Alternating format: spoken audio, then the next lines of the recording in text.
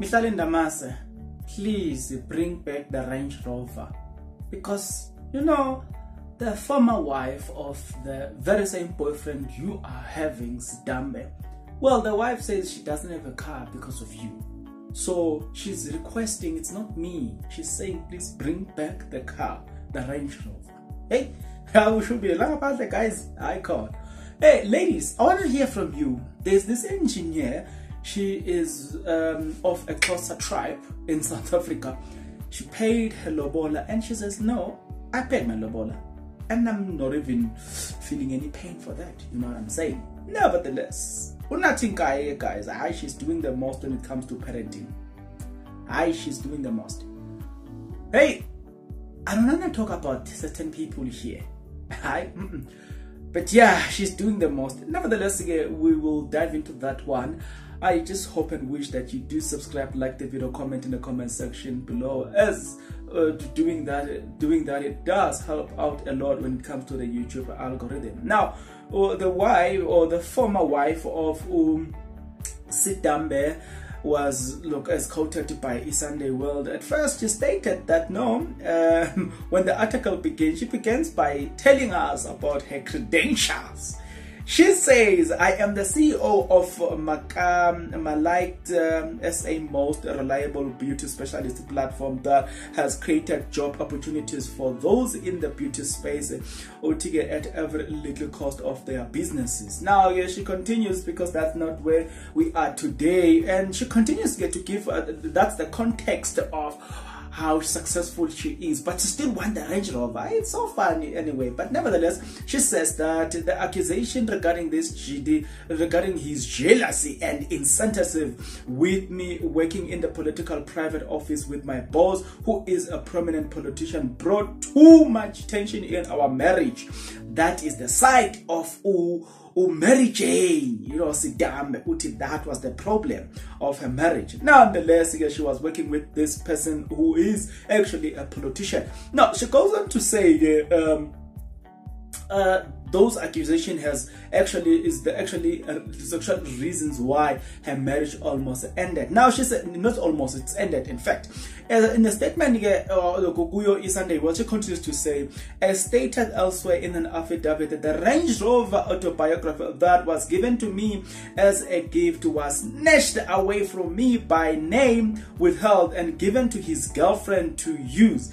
He's actually vindictively took my car away from me and gave it to Ndamase to use, and I do not have a vehicle to use. I need that Range Rover. Bring back that Range Rover.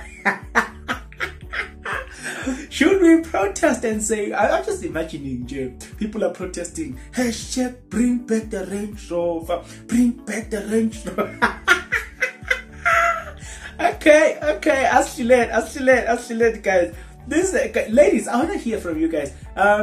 You know, it's a norm, but things are changing. You know what I'm saying? If we are talking about feminism and all the stuff, we are talking of equality, and in the interest of equality, we are being told that what a man can do, a woman can do. So I think as well, what a woman, look, in the same note, I think we should be saying that women are allowed to pay their own Lobola as well. So this woman says that, no, I paid my own Lobola because my husband couldn't afford it, and I'm not the first woman to do it anyway.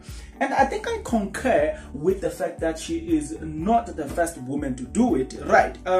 As we know, Owami, she also confessed to have done the same thing. But getting married following tradition always, look, getting married following a tradition always has been so scary to me as a little girl. We always have a dream of one day I will go through the journey and also get to be part of my sister's cousin's wedding and all this stuff. She continues to say here, I am an engineer and my husband is a producer. We dated for almost 9 years before tying the knot, and I am of a Xhosa background, and my parents have made it clear that they are going to request a hefty amount of Lobola because I am an engineer with 3 qualifications, and one of them being from an international acclaimed university. So I always knew Lobola would be a thing, and I basically had no choice. Right now, giving you this background again, this lady, she says again, When my husband and I decided on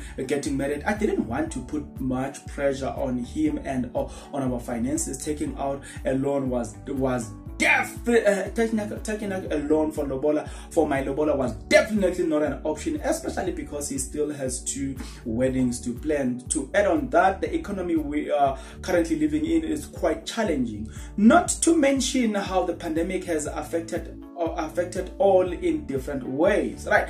So this lady Utige, just in short and simple, this lady Utige, she stated all these reasons and say that I decided to pay my own Lobola. This is actually an article captured by the News 24. She says, no, I paid for my Lobola. So I want to know from you ladies, how do you feel about that, right? But for me, guys, I honestly don't see anything wrong about this. It's just that women, they like to benefit from the feminism as much as it benefits them. But as soon as it doesn't benefit them, then it's wrong. For instance, women want to be in the working space and want to get the benefit of being independent and work for themselves. But when they have to take responsibility, then it's no longer good. No, culture. Now they start to say culture, but the same culture that they criticize when the culture tells them to stay at home, be stay-at-home wives, they don't want that culture. That culture is patriotic, you know what I'm saying? So I feel like if we are to follow the true cause of feminism, what we have just spoken about today, it's exact definition of what feminism will bring to the world, will bring the world of equality, a world where if a woman is working and the man is not working, and the woman will marry the husband for herself, and that's the world of equality at the end of the day. Because if we are able to break certain norms that our forefathers left us with, then we should be able to break the norm of Lobola as well. We shouldn't be saying, but what will our ancestors say? What does your ancestors say when you are now working? Because maybe before they die, women are not working. So you know what I'm saying? So there's quite unfairness in terms of that. But nevertheless, we are not there today. Let's go into Unathi Nkayi. Unathi Nkayi, he's very much proud of his sons that has turned 18 years. When she wrote on social media,